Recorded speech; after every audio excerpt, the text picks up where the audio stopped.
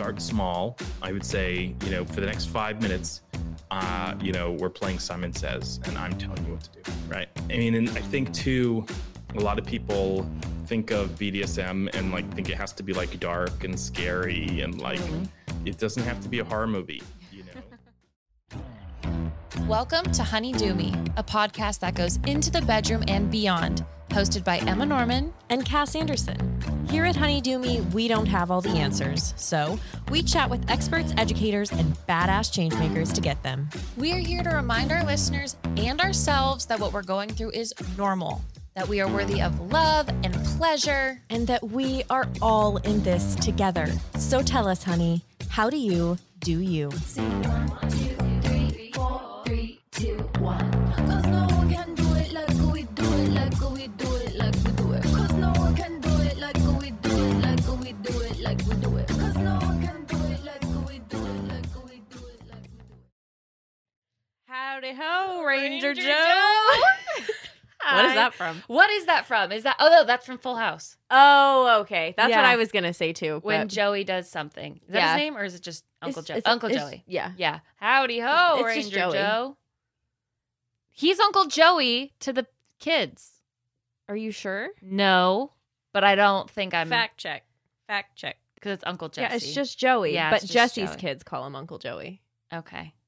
Thank you for the specific fact check. You're welcome. It I is- just knew you were wrong. That Full House was my medicine from the Okay. ages of probably 4 to 9. All right. Medicine for nothing. It was Medicine. Just, it was I my was like, comfort medicine? show. It was my favorite. Prescribed from the doctor? Yeah, my old doctor down on the corner prescribed me an episode of Full House a day. What? Okay. I don't even know who you are Anyways. anymore. I'm Ranger Joe. Okay. Good to know. Good to What was know, his Joe. beaver's name? I could tell you my beaver's name. What is it? Go ahead. Cynthia. Cynthia. Cynthia. Well, now everybody knows. Cynthia got a bit of a treatment the other day. A treatment. Say more. Not the fun kind. What So, is the fun kind? the fun kind? Is sex. Oh, Getting her treated. I get be it. Sex. I was thinking like a facial. I wish she got a full on waxing. Full on Naked mole rat. waxing. Mhm. Thank you for the visual. You're welcome. It was the worst thing that's ever happened to me in my life. And I've had a very fortunate life. You've had a very fortunate life, my dear. That said a lot about It hurt you. really bad. Yeah. It hurt I mean, really you've bad. never given birth. So. I've never given birth, but I would rather give birth than get waxed again. And I can say that with complete confidence. And we had a conversation about birth last night. That's what Yeah. we talked about with our friend. Exactly. Just all the horrible things that happened during So birth. I know you. I'm telling you how much I know about this. There were some extra special parts of the waxing though that I don't think are normal because I've gotten fully waxed multiple times and this has never happened to me. So I would love for you Love to for give me the to full tell visual. a Yeah. enchilada. So I got the Brazilian, which means they also get your butthole. Yeah. I'm gonna just say my butt. I don't want to say the whole part. Please keep saying No. butthole. Actually, I also got my butt. And so before I've only gotten waxed one other time. And I think I was just happy babying it the first time. This time I was like, we're all ready. She's like, all right, we're going to do your butt. And I'm like, okay. And she's like, I'm going to have you get on knees and elbows. And I'm like, pardon me. And she's like, we get real intimate here. It's not even hands and knees. Nope. Which would be a little more I'd have Dignified. more dignity. yeah, it'd be a little more No, dignified. I was knocked down. They drop you down To my Just knees and knock your elbows. arms out from under you. Face just hits the mat, and I was just wiped and swiped like a baby. It was so like I have had people inside of me, and this was more intimate than that. Oh my And that's the honest truth. honest to God. At least that's the least painful part. Yes, it is So- by far the least painful While part. it's vulnerable, I didn't hurt as much. You weren't crying. I wasn't You weren't crying in that position. No. Talk about demeaning. I was. I know. But then she wipes the wax off with a little hanky. So then I was literally just getting wiped. You just got your ass wiped. got You my paid ass to get your ass wiped. I sure did. It was so upsetting. So that's like what's happening. That's what's new with me. Was she talking to you? Yes, When it was going on? we were What- chatting the What whole was time. the specific conversation when you were in that position? I was asking her about her family. I I was like, so how many brothers and sisters do you have? As she was laying ass Laying ass upon my butthole. laying wax down my butthole, I was like, so one sister? And then she ripped it off, and now I have a clean old butthole. Clean old butthole. My favorite kind. Now everyone knows. Congratulations. How's your week? Less eventful. Oh, way less bummer. eventful. I did have a question for you, though, because Emma texted me the night before her wax, and she said, and you can take this out if you want to, she said, can I come over in the morning to use your bidet I was before I go get scared. waxed? Yeah. And so I was like, of course you can, because I'm a friend. I'm not a foe. Yeah, And sure. the morning came and you never showed. I know. And I was concerned for both you and your waxer. I was, And I wasn't sure. Why were you scared? Were you scared of me? Were you scared of me? I just got the job taken care of. Okay. I took a shower because I was getting really nervous. So I was yeah. like, I just took a full-on shower before I left. So I was like, I don't need a bidet now. I just fully fucking spread my cheeks and sprayed a shower down it. Yeah. So were you bent over though? Yeah. Okay. All right. I Then mean, you really got it. Would your bidet have been more thorough? Probably. But I felt like You want to clean out your fairly- colon. If I wanted to clean out my colon, if she was going inside my You butthole, crank that baby up to 10 I would have and come you over. will. Yeah. To the It'll moon. shoot right out of my mouth. That's how good it'll go. You're like a fountain in my bathroom. Jesus H. So yeah. People can rent you out as a water feature. As a water feature, just For my put me in your wedding. put me in your bathroom. Water feature.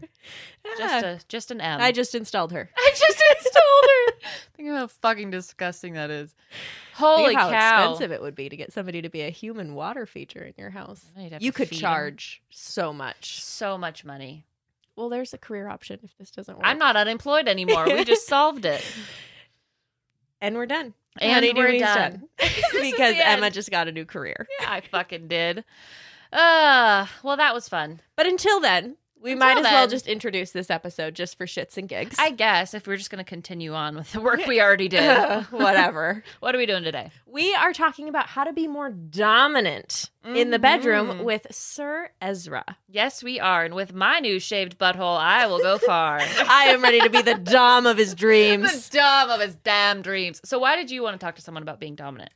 Being dominant is something that I have struggled with in my sexual life, not so much my, well, that's a lie. Not so much personally. And like, In my partnerships, I think I'm pretty good at being like very firm kind but firm. socially. But in like strange situations, I'm not very dominant. That's something I'm working on. I'm working on my confidence. But sexually, I never really felt like I had the words. I never knew what to do with my body, the persona. Like I had this idea that you have to be a certain way in order to be dominant. You have to be like a hard ass. You can't laugh. You can't smile. And that's just not who I am. I like can't take things too seriously. Otherwise, it gives me anxiety. Yes. And so that's why I needed this lovely 50 minutes Yes, that you're about with Sir to Ezra. endure. Absolutely. I couldn't agree with you more. That's exactly where I was as well. And I found a new identity through this, and you'll hear about that. It's actually, I've taken it very seriously. Actually, And it is a part of my identity. I have a hairless butthole, and I am a princess. So if that doesn't leave you wanting more, I don't know what will. but we'll see you on the other side either way. Either honey. way. So my name is Sir Ezra Algos. Anybody is welcome to just call me Ezra. And I am a professional dominant. I am a BDSM coach and sex coach. I'm also the director of education at Sanctuary LEX Studios, which is my local dungeon, and an educator in my own right. And I'm also an author and a party promoter. And I think that's all of my jobs. But Well, that's a full roster, I think. So you sound pretty busy. Will you explain a little bit more about what a dominant is? yeah, absolutely. So there is sort of a natural power dynamic in all relationships. Sometimes it's unspoken, sometimes it's more fluid, but dominant is really the one who is charged with making more decisions, right? So if you're looking at your everyday world, your teacher is going to be dominant over you, your doctor, the police officer that stops you at a traffic stop, right? Those are all situations where you sort of must be submissive in order to just operate effectively, right? And there are other situations where you're going to be called to be more dominant, where you have to like tell the person what you want them to do, right? I'm not going to be submissive to my massage therapist, or I'm not going to get my knots out, right? And I have to say, hey, do it over here, do it over there. And so to me, being dominant and in BDSM, it's about sort of romantic relationships and sexual relationships, and really allocating the decision-making, the power, if you will, to one person. Okay, because what I feel like the general idea of if you say I'm a dominant in my relationship, my first thought is going to I'm kind of the scary one, or I'm the like one that overpowers you. So the dynamic doesn't have to be like kind of scary and intimidating, right? It might just be someone that's more, like you said, the decision maker then. Yeah, I mean it's consensual, otherwise it would just be abuse, right? So the decisions are given to the other person. The power is given. It's negotiated, and like it's no mystery in my relationships who's deciding where we're going to dinner. Right? That's always this conflict of like, you decide who's going to dinner. No, you decide. Like, no, I'm fucking deciding. And if it's my decision that you're going to pick, then that is what I have decided. Okay. Right? To me, it's really reassuring because it's not unclear. Because most relationships have a natural power dynamic, and then, but it's just unspoken and unclear, and it might change over time.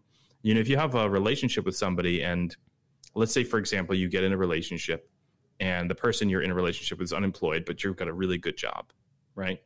So there are certain power dynamics that will create. If you're not aware of them, then they'll just sort of happen naturally.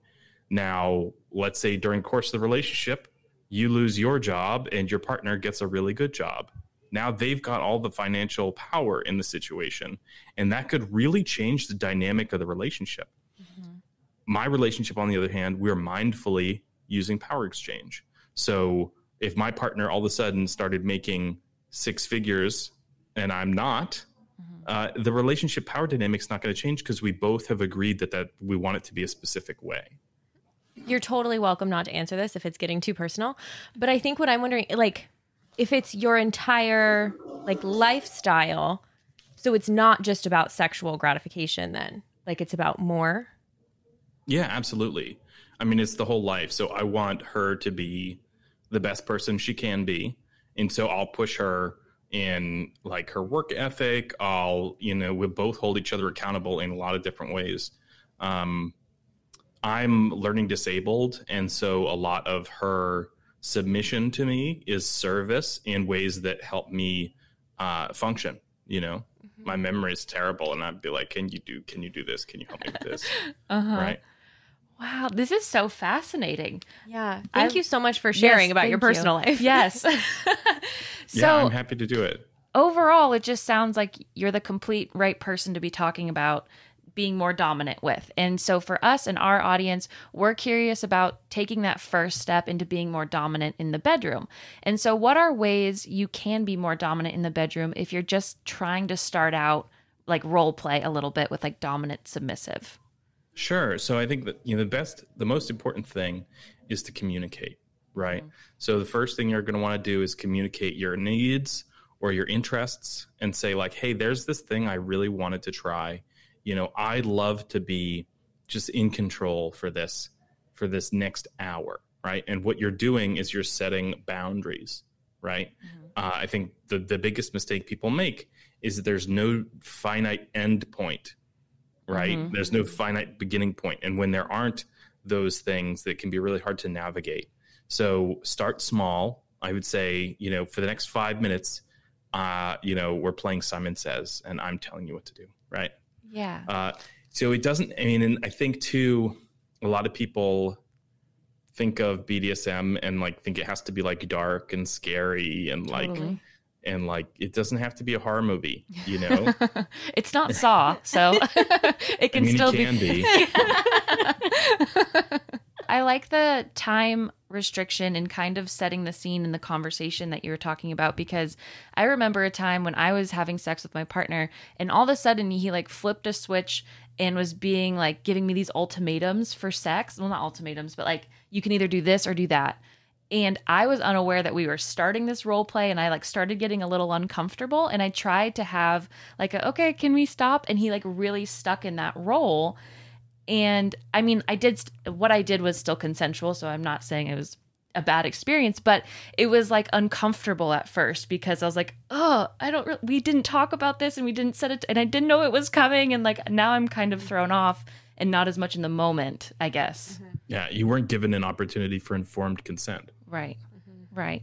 So I think that's, especially when you're just starting out, it's a great time to have that conversation. And I like the Simon Says. I think that's so fun. Yes, because one of our concerns was, like, if I'm going to try and be more dominant, I can see myself laughing or breaking character or just, like, not feeling confident enough to actually do it. Who said you couldn't laugh? Who said? I did, apparently. Yeah. So I guess that's another one of our ideas, like Yeah. preconceived notions about being dominant or submissive, is that you can't break character. So what do you suggest? Well, and I think, too, it also hints to this notion that power bearers are unhappy, right? Oh, Not every person in power is like a prison guard, right? yeah. Oh my I love God. that. You're like, Yeah. that's like- already that's already shifting the whole idea and making it more approachable and like more fun. Like, if Okay. I can actually just be myself, Yeah. but dominant. Yeah. Here's a good one for you. When do you guys have pets, and Mhm. cats or dogs? You seem like Dogs. cat people. Dogs. Dogs, Okay. Yeah. surprisingly. Okay, dogs. Are you stern and emotionless when you play with your dogs? No. Why would you be, right? It'd be a waste of Right. fucking time, Yeah. right? That's And so true. is your dog telling you what to do, or are you telling your dog what to do? Most of the time, I'm telling my dog what to do. Yeah. Yeah, you have a master-slave relationship with your dog. I'm sorry to tell you. Careful. They depend on you for everything. Right. So what are some other ways that you can practice being dominant in the bedroom? Sure. Well, I think it's going to be like an infinite list, Okay. right? Mm-hmm. But I think we can look at role-playing authority figures, right? There's all kinds of situations where we deal with authority. There's all kinds of power, too. You can have power of information. If you have a secret and you let your partner know that you have a secret, now you have power. Okay. Right. Mhm, But I think that there's something that's absolutely essential. If we're going to play with power, we need to make the distinction between power over and power with. Are y'all familiar with that concept at all? No. Mm-mm. Okay. So power over is the notion that power is a finite resource. And if I have it, it's because I've taken it from somebody. Okay. Right? Okay. Mhm. Now, power with thinks of power as an infinite resource. If we make a choice together for you to give me power, now you have empowered me, but you have not lost power, Okay. right? So if you are a prisoner and I am the prison guard, in actuality, I have taken power away from you. I've removed your agency, and now I have that agency, right, instead of you. Mm-hmm. So not only do I decide where my body is and what I do and what I eat, but now I decide what you do and where your body is and where you eat, right? Mm-hmm. Now, if we role play prison guard and prisoner, then we're both making that choice together. I've empowered you to have an Right. experience of feeling powerless, even though you have not lost any agency. At any moment in that experience, you could be like, I'm done, right? And then we're done. It's not, you haven't lost any agency. You haven't actually lost your ability to choose what you eat, where you go, where you put your body, all those things, right? So I think that's super essential, because power over is sort of what happens in the world, and it can be really tempting to like act those things out, but that's abuse, right? If I do a thing which removes your power, I'm actually abusing you. right? Whereas if we act something out that is attractive to both of us and we've agreed to it ahead of time and we can both end that whenever we want, then nobody's really powerless. Nobody's really, nobody's really less powerful because of the experience. In fact, we're both more powerful. That makes so much sense. I thank you so much for making that distinction. I think that's something a lot of people need to learn about. And I love thinking of it that way because it's like by making a choice and by having like the full autonomy to make a choice, even if that choice is to give somebody else power, like that's still empowering. So yeah, I love that nobody loses power. What are some good, you've mentioned a couple like prison guard and the prisoner. What are some other good like beginner role play situations you could start trying out with your partner for dominant submissive? I love doctor. I've been playing doctor since I was fun. like 4 years old. That's pretty good. Okay. So like doctor patient. Absolutely. And then you get to kind of like examine their body. I like that one a lot.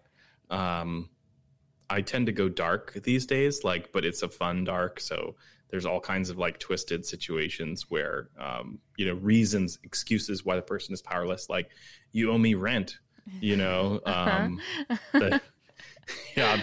a lot of power exchange there in the landlord renter situation.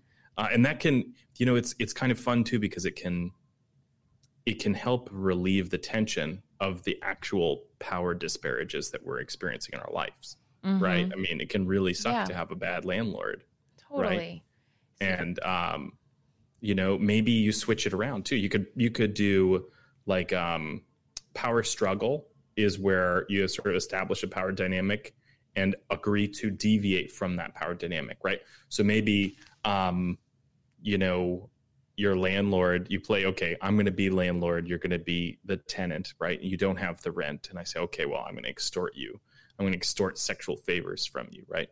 And you go, okay, yeah, let's do that. And let's be kind of kinky. I really like bondage. And now you've handcuffed me to the bed and you go, now I'm really going to get it out of you.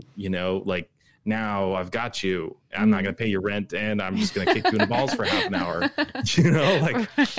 Because some people do like that. Some people really like being kicked in the balls for half an hour. But it plays along with the role play of oh no, you're getting back at me.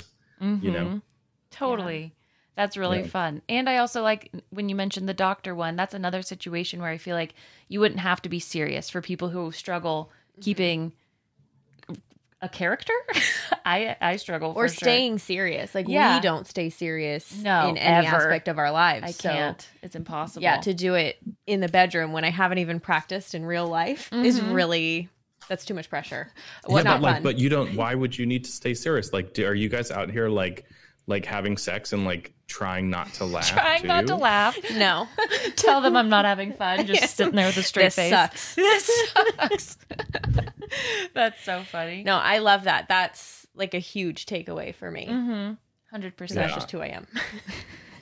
Yeah, and I mean, I'm, my identifiers, right? So I'm not just, a dominant. I'm also, I'm pansexual, polyamorous, and I'm dominant, and I'm a sexual sadist. So like my activity in the bedroom is sensations that are a wide range of sensations. Like, so I'm not stuck just trying to give pleasure. I'm also happy to give pain and other, varied sensations. And so like when you say like, what can you do in the bedroom? I mean, my toy closet isn't even a toy closet anymore. It's a toy wall. So. What kind of toys have you collected over the years, and what are some good like first step toys? A flogger is a great first step toy. It's not like super intense. Okay. What exactly is it? Yeah. It's like a whip. Technically it is a whip, but it's like a bunch of leather falls. And because it's like a whole bunch of them, then the force is distributed. And so it's not like a big impact. Right. And so that's a good thing. And that can be, we tend to describe pain between like stingy and thuddy. There's like pokey and scratchy and all those things too. But, usually people are either, have a preference for thuddy or stingy. And I like to describe that as like, if I'm going to impact you in the ass, would you rather a spank or would you rather a punch? Right. Okay. Because the punch is like deep tissue sensation, whereas the spank is like totally superficial, and that's going to be more of a stingy sensation versus a thud is going to be, the punch. But yeah, a flogger is a great first one, a paddle. But yep, I mean, spanking's great. Everybody's got a hand. So yeah. Can use these as well. These two things at the end. Absolutely. I mean, so most of the people I play with, like spanking my hand I would break my hand before they would be satisfied. So Fair. So you have to use some reinforcements. yeah, but favorite toys. I mean, it's a long list, but I just got some like claws that I really like. They like stick on my fingers. They're like 3D printed. Oh, fun.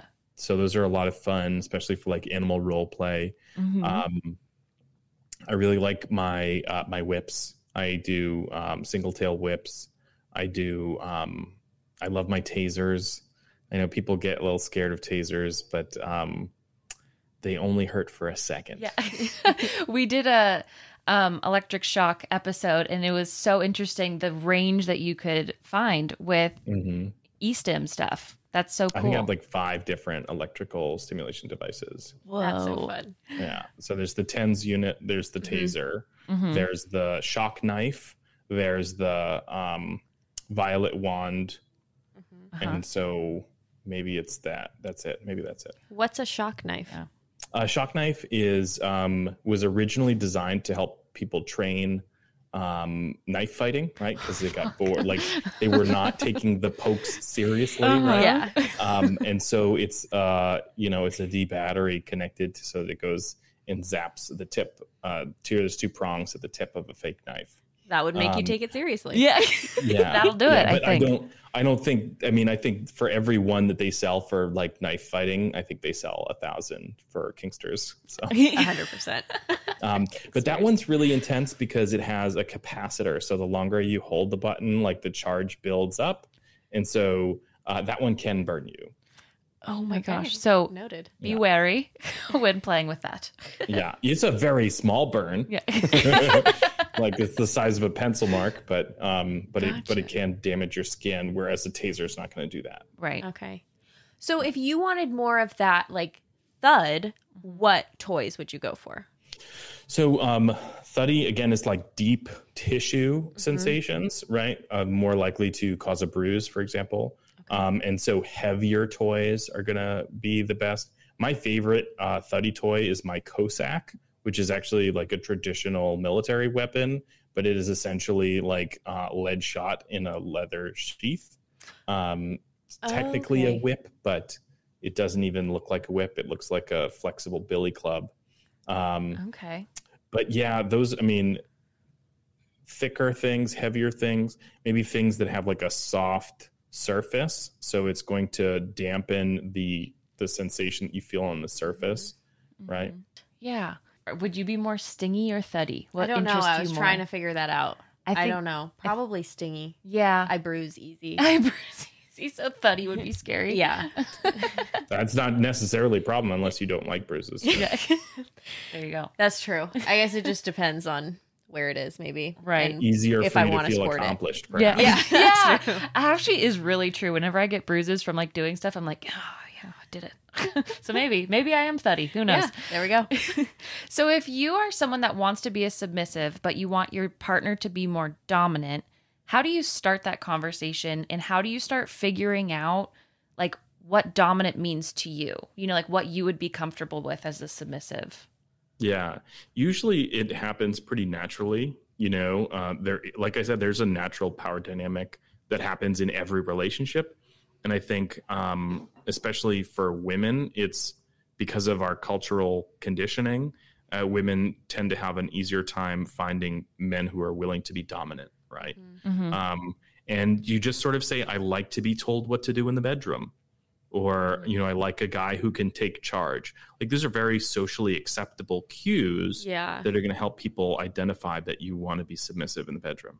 Exactly. That's a I love that. Very clear, but not too scary to say if you're new to all of this. Like, I just like to be told what to do in the bedroom. Yeah. And I should say it might be a little bit more challenging for people who don't conform to these like gender stereotypes of dominance and submission, but it's no less popular. In fact, there are people who are very enthusiastic about, you know, female-led relationships and male submission. Yeah. Yeah. I feel like I've had a couple partners or a couple people that I've been talking to where it's like, I like being the submissive, but I'm also a pretty dominant flirter. So I try to like tease out their flirtatious or more dominant side. But once I get them to that point, I want to be submissive, but it's almost like they don't know how to take the lead without me. And so I feel like that's kind of hard. And I don't want to be like, come on. But I also. But sometimes you also want to be like, come on. Yeah, exactly. So I feel like that can be kind of difficult. It doesn't sound like you're submissive. Yeah. That's maybe the issue is that you really. Yeah. Maybe I'm doing the wrong role. Yeah. So, okay. And let me tell you that passive and submissive are not the same thing. Active and dominant are not the same thing. Right. Okay. So you could want your person to do the thing to you. But if you're dictating when they're doing it, what they're doing, how they're doing it, you're dominating the situation. I like that differentiating. Right? Like the massage therapy, right? Yeah. When I'm getting a massage, I'm absolutely bottoming to my masseuse. But if I'm just sitting there and not telling her what, or him or her what I want, then I'm kind of being submissive. But if I'm like, all right, right between the shoulders, you really got to get in there, a little to the left. Like I'm dominating the situation. I'm dominating from the bottom. And there's nothing wrong with that. I think it gets a bad rap because it's often sort of maybe in situations like yourself where you make the assumption that you want to be submissive, but you want to be dominant, you know? Yeah, that is totally clicking with me. And I feel like I align so much more with that. It's kind of the difference, and correct me if I'm wrong, between do this and, ooh, I like that. Right? Because like do this would be more dominant. Right. But, ooh, I like that can still be submissive. Yeah? Yeah. That makes sense. I feel like I can see myself doing that more of being like the passive dominant. Yeah, kind of what you're explaining. I loved that. That's such a good explanation. Yeah, they think princess is a title that people often give to dominant bottoms. I love that. I would love to be called a princess. Well, there you I'll go. take it. I bet you will. Well, okay, so I feel like I knew that was mainly one of your questions, was thinking like how to talk to your partner about being more dominant. So does that align with you, or does it still feel like that doesn't completely align with? Yeah, I think sometimes my issue or our issue, like with a partner, is they don't know what to do when I say, can you be more dominant, or can you take control, or can you tell me what to do in the bedroom? And so I would love if we could go over some of the things that, like, obviously the list is endless, but maybe just a few things that people can say to start getting into that role if they really feel like they don't have the words for it. I'm going to challenge you here. I'm going to maybe make you a little bit uncomfortable. Do you know what you want them to do? I don't know. I don't know if I'm just too nervous to say I don't know. So how are they going to know? Yeah. So how would they know, right? That's what my therapist said. Yeah, absolutely. No, so this is a huge issue. I mean, we deal with a lot of shame in our culture, right? And sometimes we are shamed into not masturbating, right? And so we end up in these relationships when we're like, my partner can't make me come. And they're like, okay, well, what do you like when you're trying to come? And they're like, I don't know. I don't masturbate. And that is a really difficult situation because if you don't know what pleases you, then it is really hard for somebody else to figure it out. Right. Absolutely. I think there are a lot of times when I'm like, I don't know what I want, but I want you to figure it out for me. Yeah. And that's very quickly a toxic conversation that can very quickly become like, why aren't you psychic? Well, yeah. Nobody's psychic. Right. That's why. Yeah. It's like the whole, like, I want you to want to do the dishes. Like nobody fucking wants to do the dishes.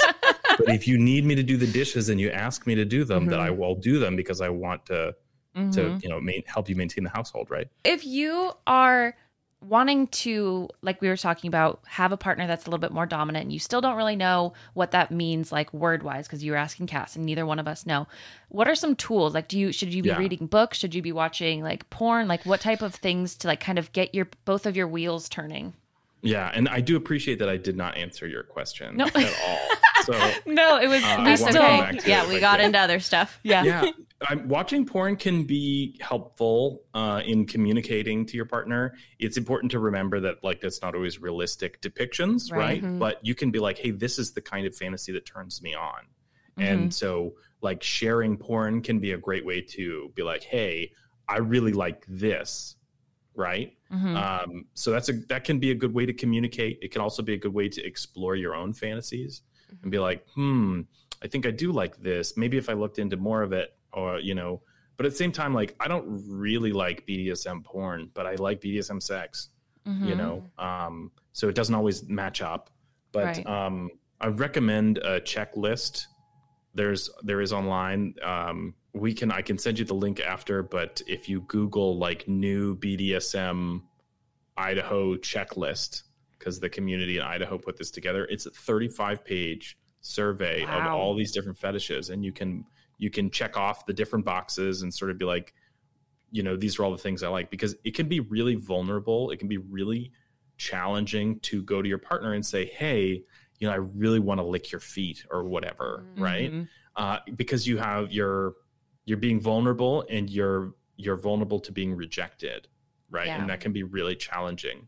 But if we can't be vulnerable with our partners, like who can we be vulnerable with, right? So I think it is challenging, but it's worth doing, and just kind of fessing up to what you're interested in. And if you don't know what you're interested in, make a checklist of things that you'd be interested in trying. And you can say, hey, like, I really want to explore together. Is this something that you'd be willing to do? And, I think the other thing that's a big stumbling block for a lot of people is that we don't always share the same arousal triggers, right? We don't always get aroused by the same things. And when we're in a state of arousal, our brain works one way, and we're not in a state of arousal, our brain works a different way, right? So if you're like, hey, I really love, whips and chains and tasers and this and that and this and that and this and that, and I'm over here not getting triggered by any of those things, not feeling aroused by any of those things, all I'm hearing is you want to do all these things I don't know anything about.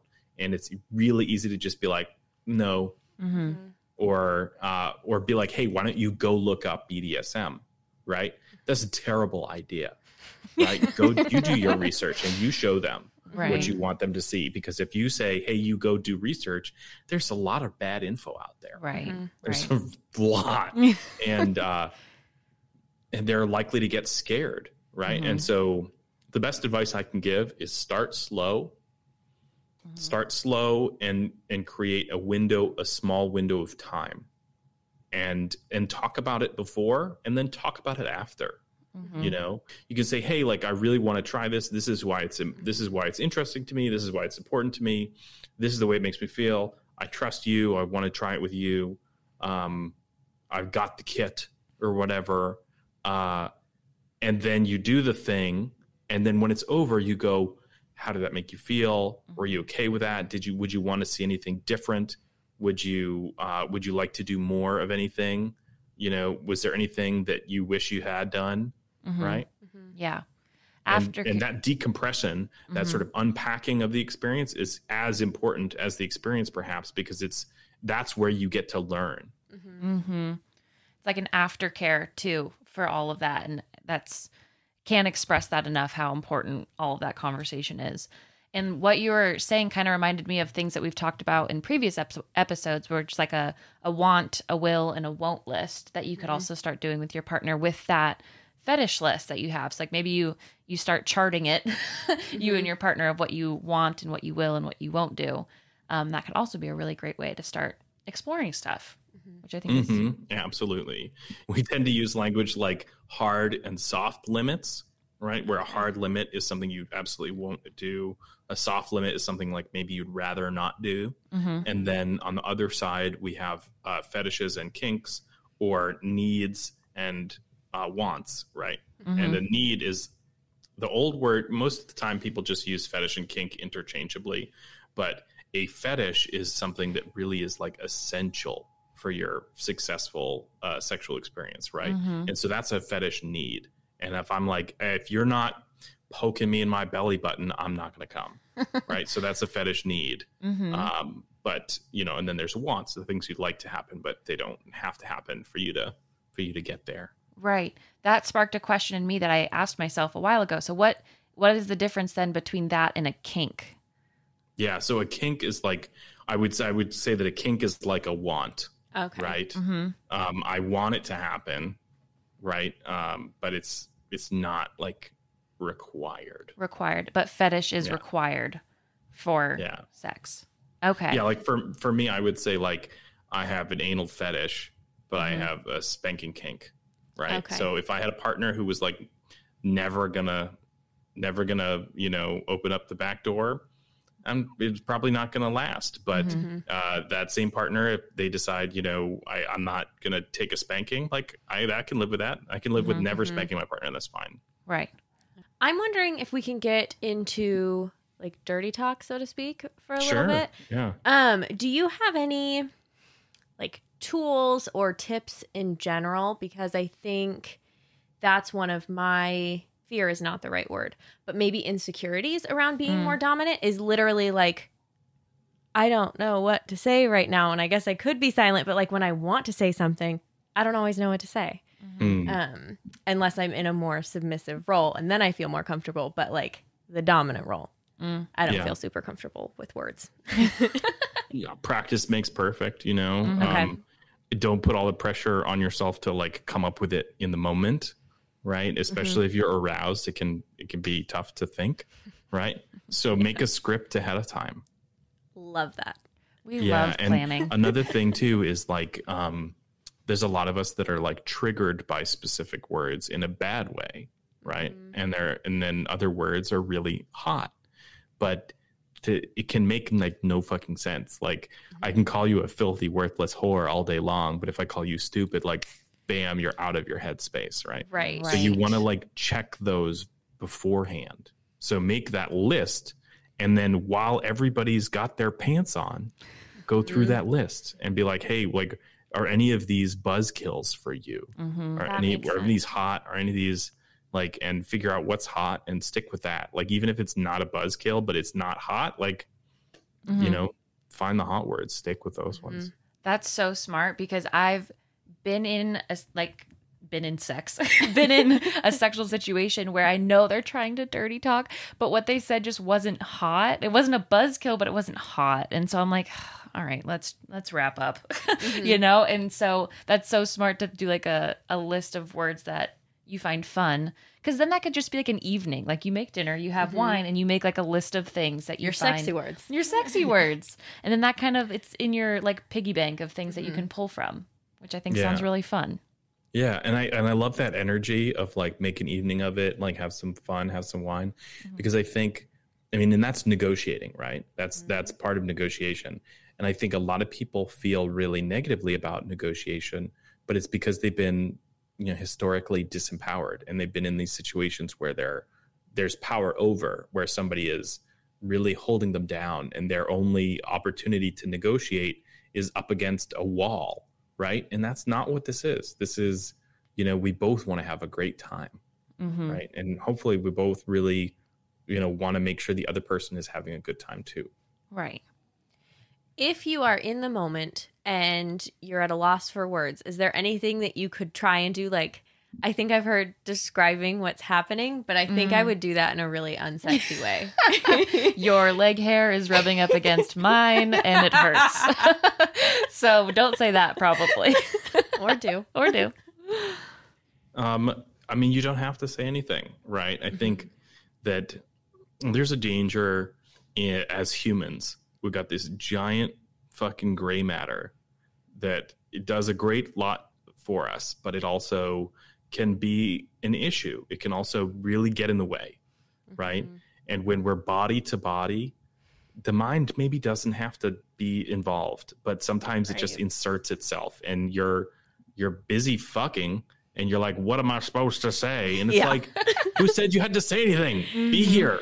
Yeah. So I think the biggest barrier to intimacy is being not present, right? And so if you bite off more than you can chew, if you like tell yourself you're going to dirty talk the whole time and you just don't have the script for it, like now you're stuck in your head trying to think of words, and like maybe just focus on being present, be with your partner, be in the moment. How does your body feel?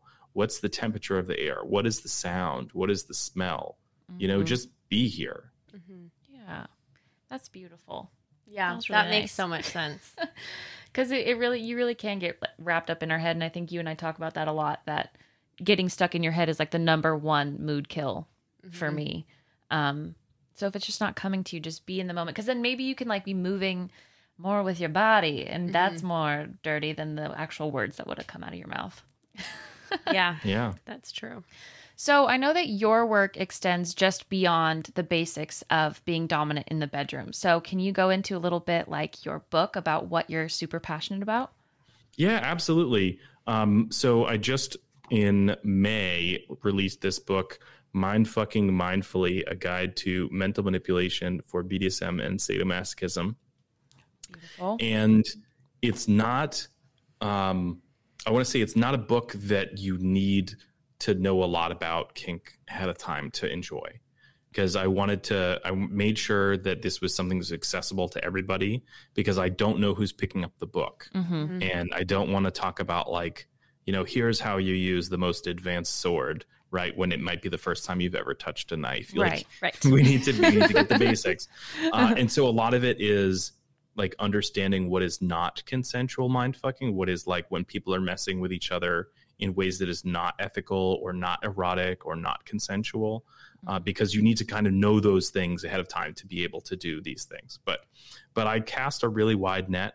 Mind fucking, for those unfamiliar in the BDSM sense, is any practice which renders your partner to have a specific emotionality or psychology, right? So I know it's a really broad definition, but I wanted to make sure I like captured it all. Right. Yeah. Right. So something that I think we've all done is like, you're really going to get it when you get home. Okay. Right? Sets really interesting and mysterious expectations, or like, this is a fun one. Not everybody's done this one, but you'd be like, I know what you've done and you should confess to me.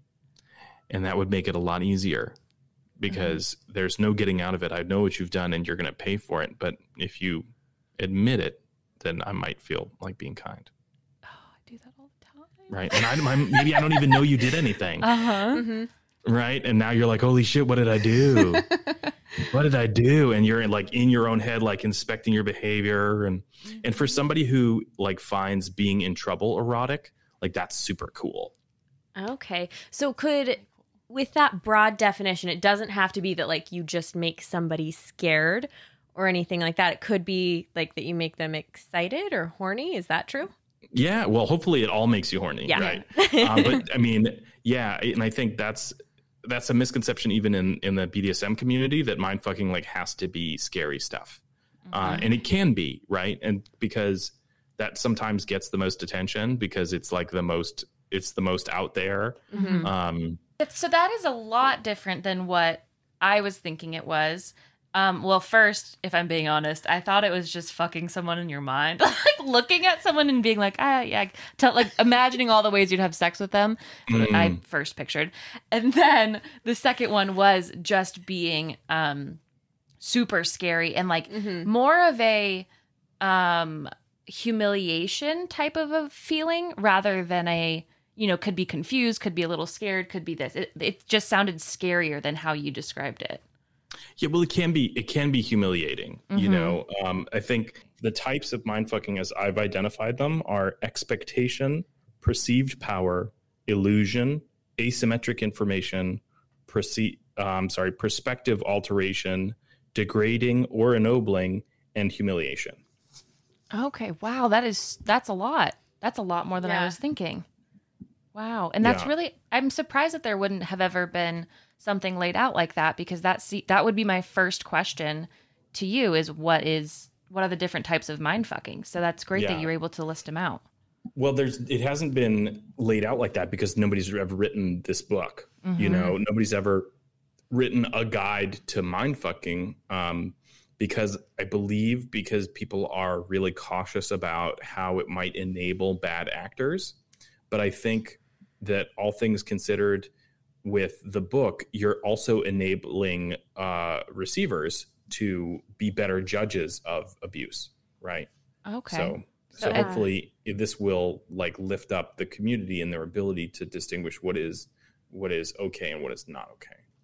I love that. That's really powerful. Education all around, which I think is fantastic. Helping people in all the ways. Yeah. Do you have to be a good liar to be good at mind fucking? Oh. No, Okay. you can tell the truth if you could be clever. Okay. I think that So one or the other. and deception is not required, Okay. right? Deception is helpful, right? But I can say, like tomorrow, you're going to be the queen. And everybody that I know that is participating is going to help serve you on your Queen's Day, right? And so, like, that's ennobling, which is the opposite of degrading.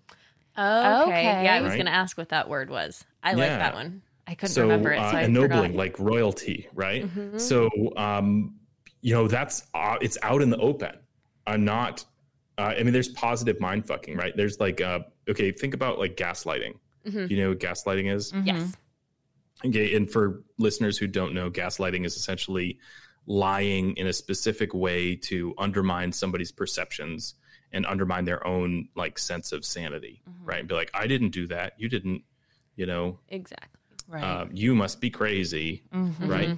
But there's positive gaslighting. Like we can, if you are always talking down on yourself and you're always like giving yourself a hard time and you want to not do that, right?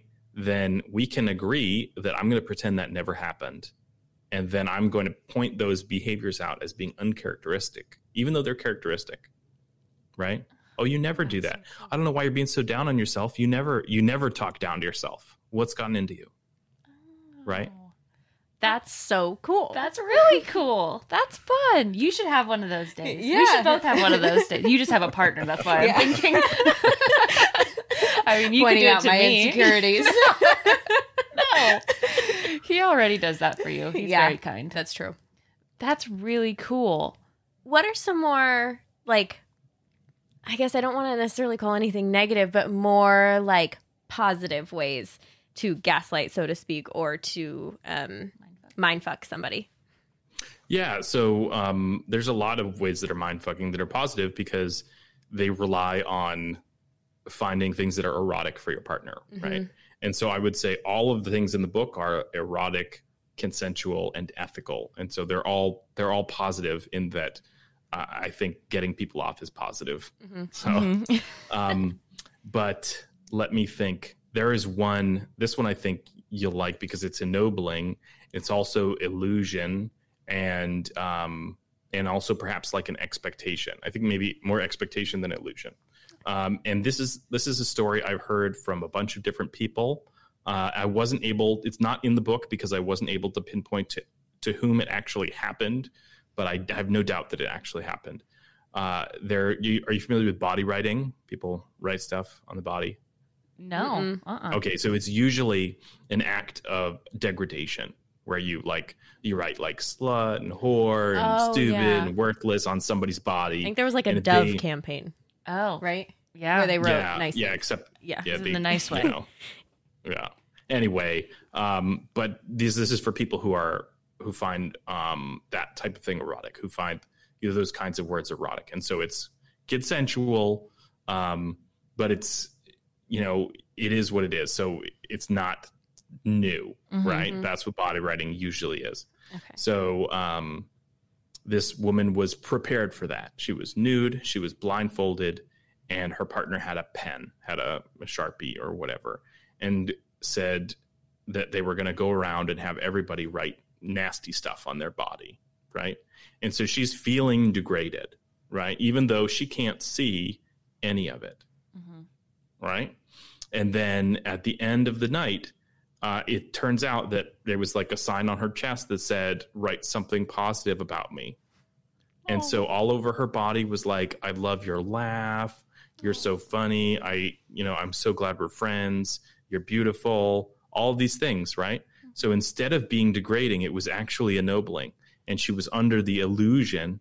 She had this false expectation that she was about to get humiliated, right? Or degraded, not humiliated.